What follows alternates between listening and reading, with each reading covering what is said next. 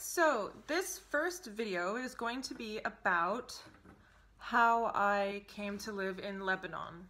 Lebanon, Middle East, not Lebanon, Ohio. Comment down below if you know what other towns there are called Beirut or Lebanon in the US. I'm half Lebanese. After I graduated with my master's, I took a trip for 3 weeks to visit my dad. It's amazing here, guys.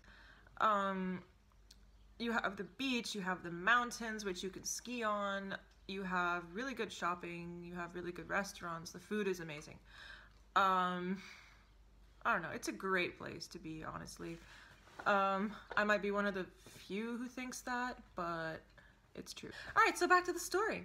So, I came here to visit my dad for 3 weeks, and one morning, literally, I woke up in tears.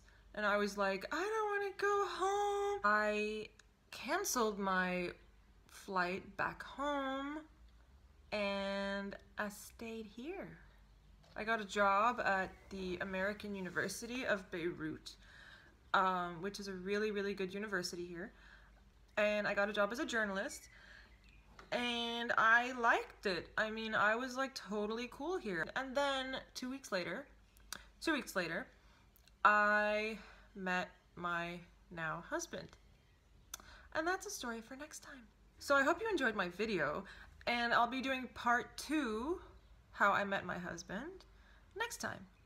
See you then, bye!